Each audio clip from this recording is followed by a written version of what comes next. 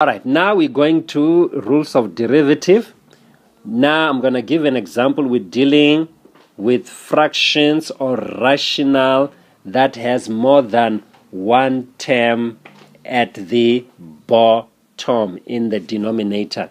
Say, for example, you are given x to the power of 2, and then you say plus 5x.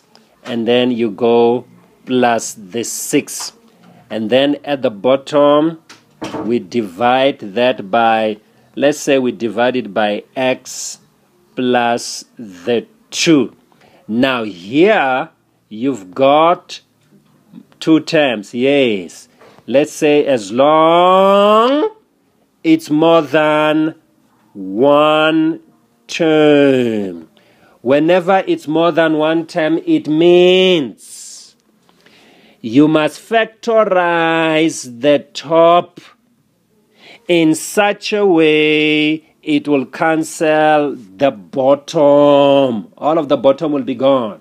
So that means you already know one of the factors at the top. It must be the one that is at the bottom in order for it to cancel. Every time it works like that. So now you don't split it like how we did like here. You individualize them. No. So it becomes y equals to, open the bracket, it will be x here, and the other part is going to be x. I'm telling you, no matter what, that x plus 2 must be there. So I wanted the factors of 6 is 2 and 3. Can you see that? So it will be x plus 3. I believe you guys, you already know how to factorize. And then at the bottom, I now have x plus 2. That will cancel with that. So that means the equation should have been x plus 3. Then I derive it, dy all over dx, which is going to be just, the number in front of the x is an invisible 1. The number will just be 1. There we go.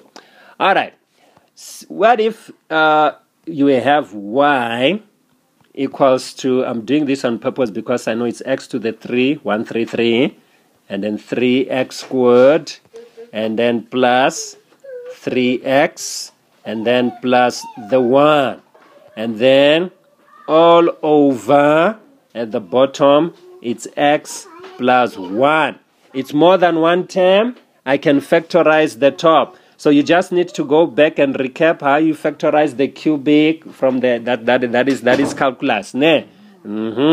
So one of the factors you already know, it's x plus 1. So I've got a way of remembering myself. I always say this x, this one, the yellow one, the one that is one of the factors. I take that x, I put it under the first x, the x which is cubed. It's x cubed divided by that. It gives me the x squared, isn't it? So I need x squared here. Then I take the 1 including the sign, this one here. I put it under the last one, meaning 1 divided by 1. So it gives me plus 1, the last term here. Now to get the middle term, all I need to do, I look for the x that has the power of 2, which is this one. 3x squared. So I write it as 3x squared. You say minus. Watch now. These two which are close to each other, the neighbors, you multiply them. You minus them, ne? X squared. So you left now with just 2x squared. But when you put it here, you write it as plus 2 without the squared because you already have the squared there. So you've already factorized that. All right, or you can just use synthetic division. We good, right? All right, all over. But the thing is, whenever it's more than one term, the bottom has given itself away. That I'm one of the factors right at the top.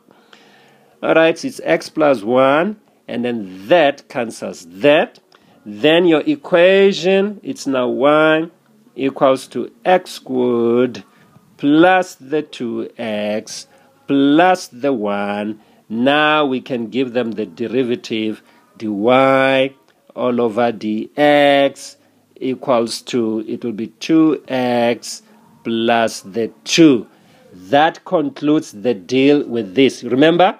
So we can also work with this type using square roots and cube roots. But if there's a square root and a cube root, you'll be able to factorize it. Are we happy with that one? Yes. All right. So there we go.